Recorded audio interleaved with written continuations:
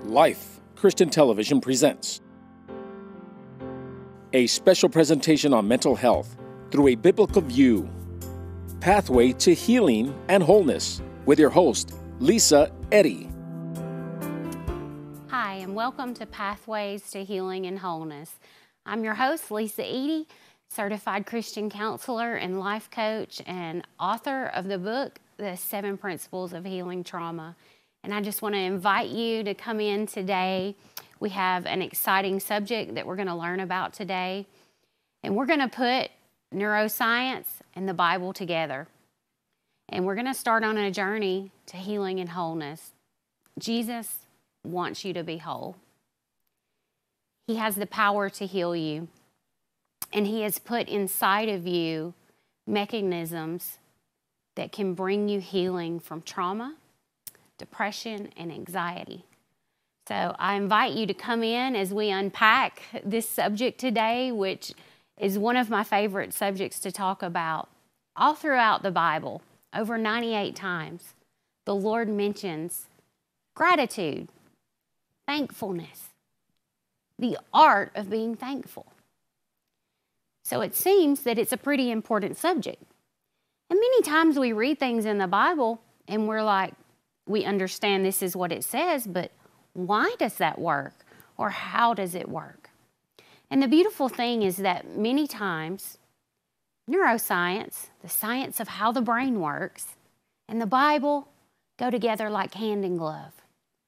So if I told you there was a key to increased happiness and positive mood, more satisfaction with your life, less materialistic, that you could be less likely to experience burnout, have better physical health, better sleep, less fatigue, lower levels of inflammation in your body, greater resiliency when facing hard times, and it encourages you to develop patience and humility.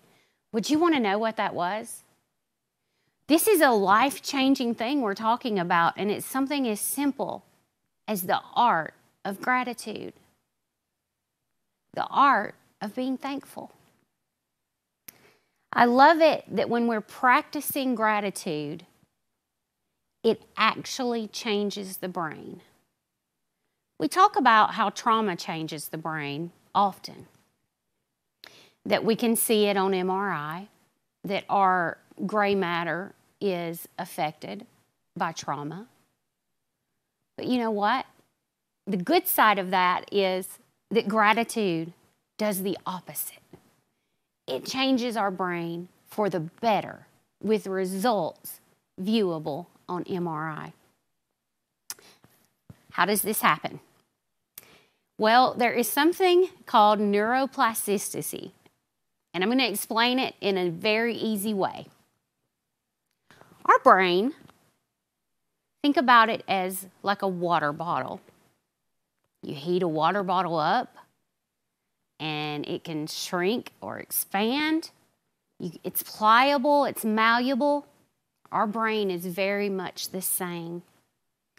You know, as we talk about this water bottle, comparing it to the neuroplasticity in our brain, it basically means that our brain is being influenced or shaped or molded every day by what is happening in our life, what we've been through, what we believe, how we speak, how we go through our daily life.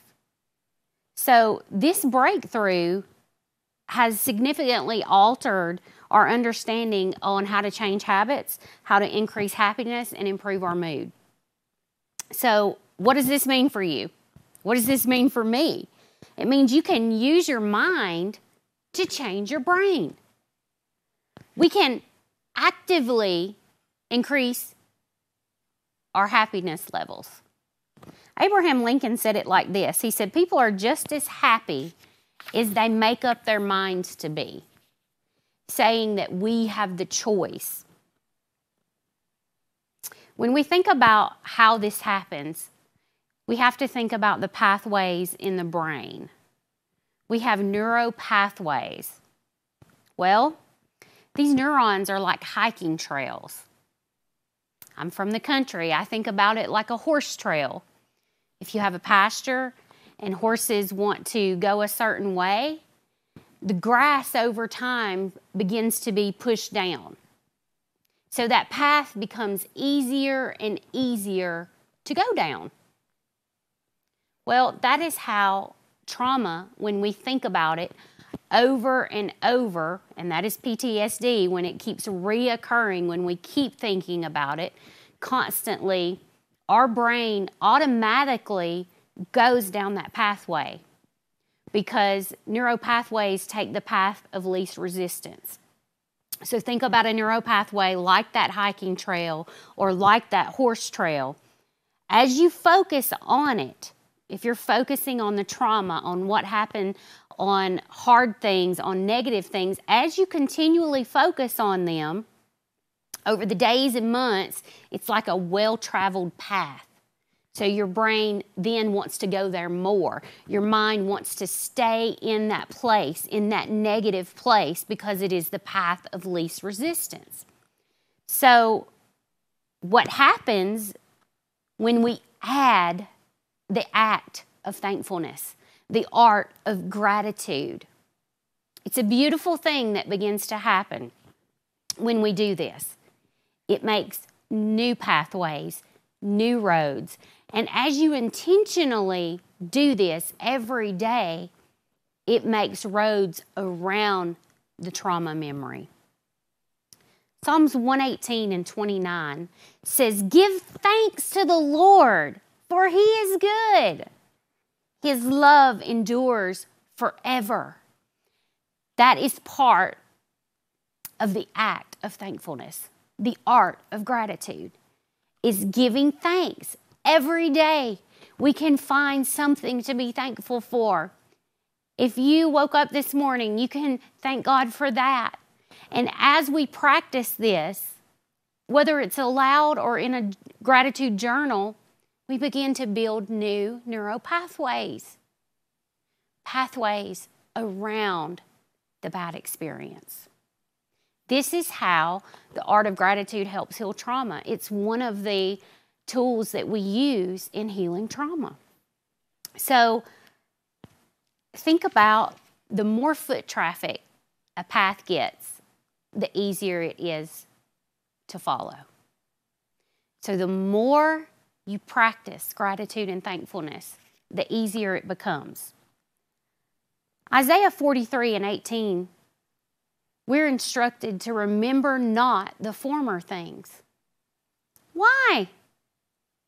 Because of what we just spoke about. The more you go down that path to the former things, to the negative things, the more your brain wants to go to that negative place. But when we do as the Lord is instructed in Philippians 4 and 8, it says, "Whatsoever is true, what is honest, just, pure, lovely, and of good report. If there be any virtue, if there be any praise, think on these things," because that is building a new neuropathway. As we think about this, there have been many studies done on the art of gratitude, the act of thankfulness.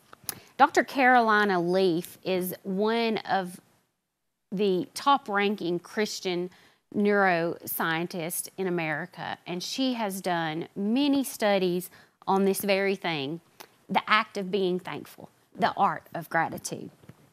And so as she has made this discovery, it literally shows in her study how being thankful changes the composition in your brain.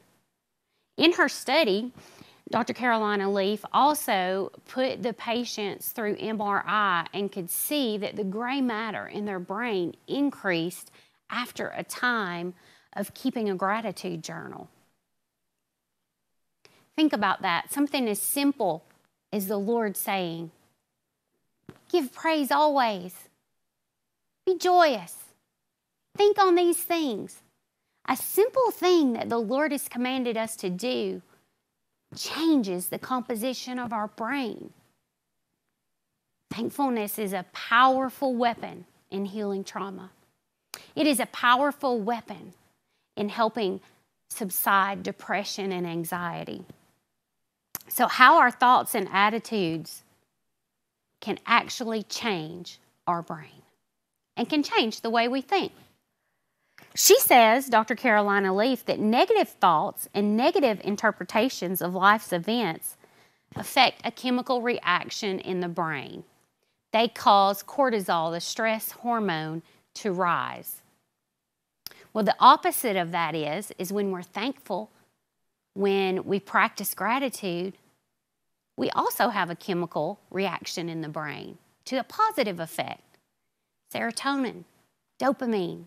These are the happy chemicals that you get when you eat chocolate, when you fall in love. When we are practicing intentionally thankfulness and gratitude, we get that serotonin and dopamine release. It's a powerful thing.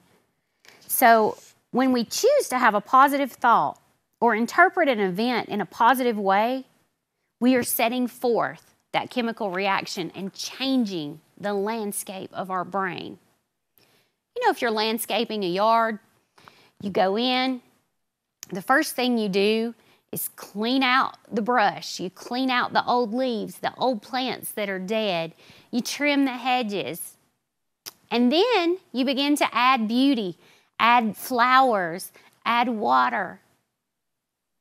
In that same way, you can change the landscape of your brain. Have you been stuck? Maybe for months, maybe for years, maybe for decades. Have you felt stuck in trauma or a childhood that was not good, or a divorce, or the loss of a job or family member? Simply beginning to practice the art of gratitude and the act of thankfulness, you can begin to be unstuck. You can create a new landscape. There has been study after study on this breakthrough in the last few decades of how thankfulness is a powerful weapon. And not only healing trauma, but changing your future. As you begin to give thanks, then you want to give thanks more, which creates a positive outlook for the future, and you begin to dream again. This implication goes across many levels of life, such as controlling your thought life. We know that we just read in Philippians, it said, think on these things. Well, we know bad thoughts come, and we have no control over what thought comes. But you have control if you let it stay. The bird can fly over, but you don't have to let it nest. And when we begin to practice thankfulness and gratitude, simple thing, we can control our thought life. We can begin to help ourselves manage stress, eradicating toxic thoughts. Think about that. Eradicating, totally dismantling toxic thoughts. I'm brought to mind the scripture that says, take every thought captive that lifts itself up against the truth. Well, this can help you do that. So I love that we get the instruction from God's wisdom in the Bible, and then we can take it and put it by science, and it can give us the why, how it works and why it works. We can overcome mental, emotional, and spiritual strongholds by practicing thankfulness and gratitude. We can understand how to maximize our destiny, our potential, and walk into what God has for us. Jesus said, I have come that you would have life and life more abundantly. Practicing gratefulness, gratitude, thankfulness, This is one way we step into that abundant life. It opens the door. And of course, this is just simply the neuroscience that Dr. Carolina Leaf has commented on in her study is just a confirmation of what the Bible already says about the importance of thankfulness, praise, speaking encouraging words, and choosing to focus our mind on good things, on things from above. So in Dr. Carolina Leaf's study, she had people begin to keep a gratitude journal. And I would encourage you, if you have felt stuck, if you have suffered with depression, anxiety, anger, that you begin to keep a gratitude journal. And as she had people keep this gratitude journal, they monitored them over a period of time. And they found that they were happier. They found that they had a more positive outlook on life. That their trauma did not influence their everyday life on the level it had before.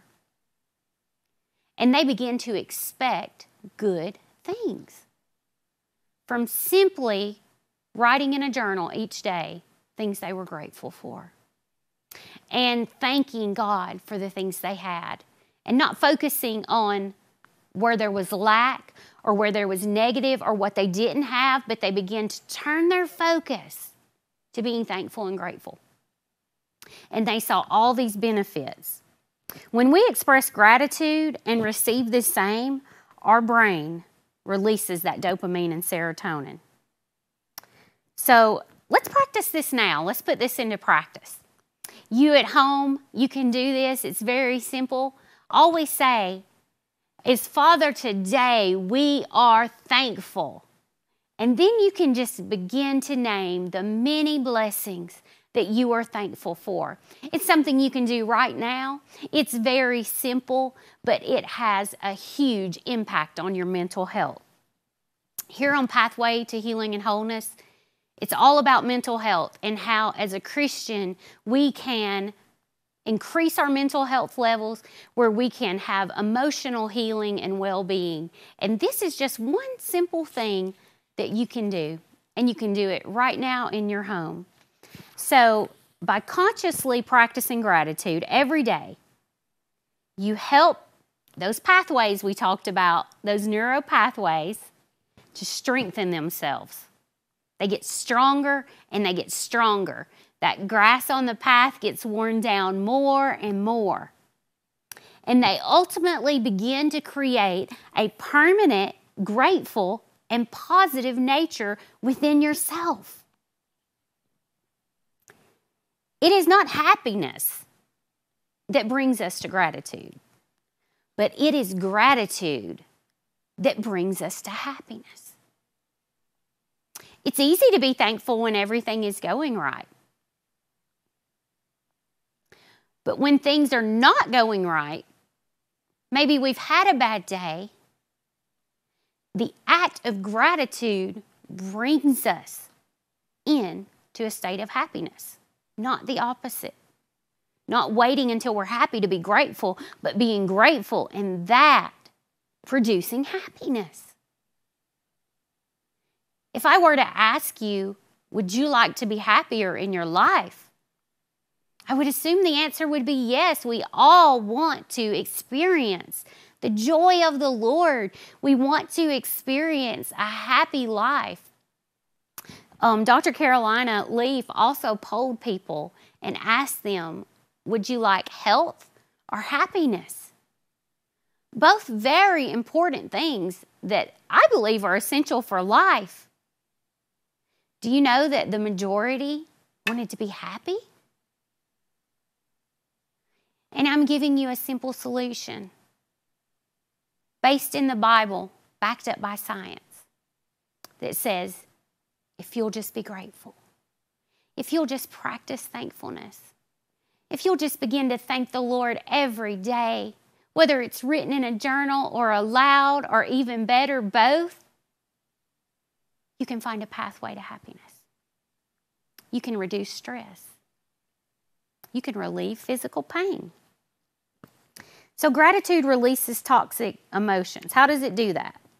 Well, the hypothalamus is where we carry our emotional experiences. And we talked about making a new pathway around the bad experiences. It's very simple science. When we begin to thank God, you just make a new pathway. So, as I told you, it's visible on MRI. So this isn't something, when you set a goal, and you set a SMART goal, you want to gauge it by something. How do we know this project was a success? Well, this has been gauged by MRI, that it is proven a success. So I would challenge you, say for the next 7 days, you try this. Every morning when you arise, you begin to say what you're grateful for. Write what you're thankful for. And then journal and gauge how your attitude, how your mental health, how your relationships, and your overall quality of life begin to shift over the next week as you do that every day. So friends, I challenge you to try and do that. Because people who express and feel gratitude have that higher volume of gray matter that we need. So there was one study of people by Dr. Carolina Leaf that just said their thankfulness. And then there was a study of people who wrote gratitude letters to people they were thankful for, to the Lord for what they were thankful for, and to the group that had written the gratitude letters. Their anxiety and depression greatly reduced. We have many Americans who are on anxiety and depression medication that is much needed.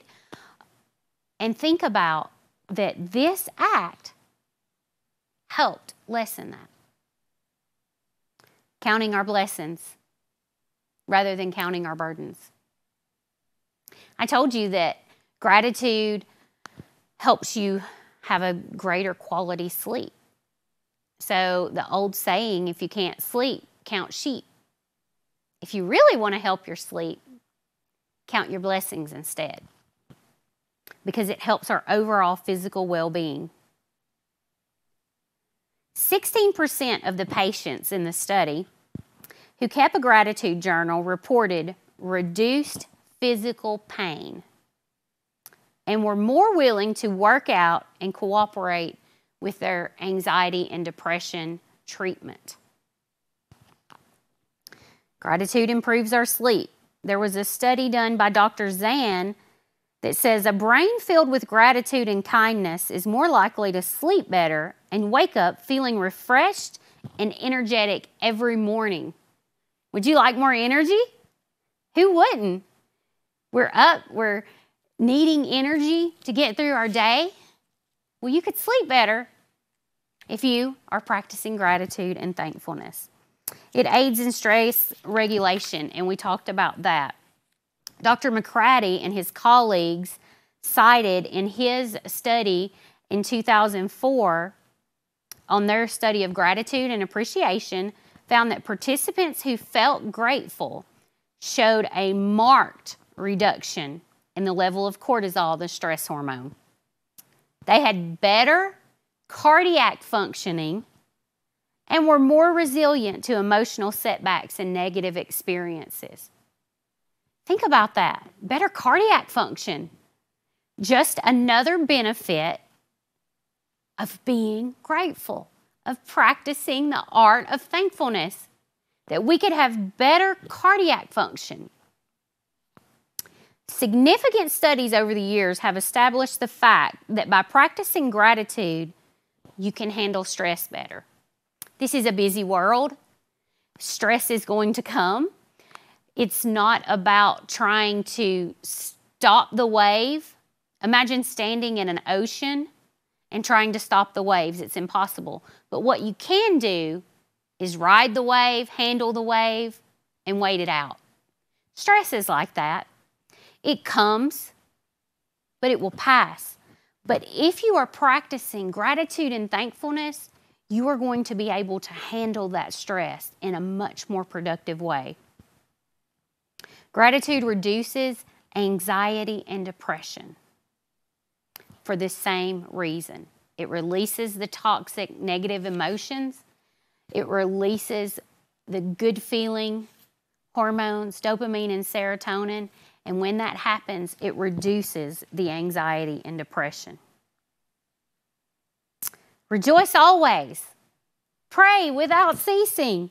And in all circumstances, give thanks, for this is the will of God in Jesus Christ. 1 Thessalonians 12, 16 and 18. If we do that, rejoice always, give thanks in all circumstances, we're going to see the benefits that we have spoken about today. In Dr. Carolina's study, it showed that for many patients, practicing gratitude and thankfulness was as effective as a low-dose antidepressant. That's why it's mentioned over 98 times in the Bible. This is a powerful way to battle angerness, bitterness, and unforgiveness if you practice the art of thankfulness. Just like in 1 Thessalonians 5 and 18, give thanks in all circumstances. Expressing gratitude, the quality of being thankful, will cause your brain to change and change the landscape. The feel-good neurotransmitters will be released. Toxic emotions will be released. It will reduce your pain and improve your sleep. In Psalm 104, it says, enter his gates with thanksgiving and enter his courts with praise. Be thankful to him and bless his name. As we practice thanksgiving and praise, we enter the presence of the Lord, and in his presence there is fullness of joy. If you are suffering, there are many resources available that we will post in the credits where you can get free help. You can always ask your pastor for reference for pastoral counsel. And if you are struggling, you can call the suicide hotline, which is just simply 988. That is also a crisis lifeline if you need somebody to talk to. So we thank you for joining us on Pathway to Healing and Wholeness. I pray that you are well. I pray that you take this lesson on gratitude and apply it to your life, and that it radically changes your surroundings. Until next time. The advice on this program is not intended to replace that of psychiatric care. If you or someone you know needs help, call the National Suicide Prevention Lifeline. Dial 988 or 1-800-273-8255. You can also go to suicidepreventionlifeline.org.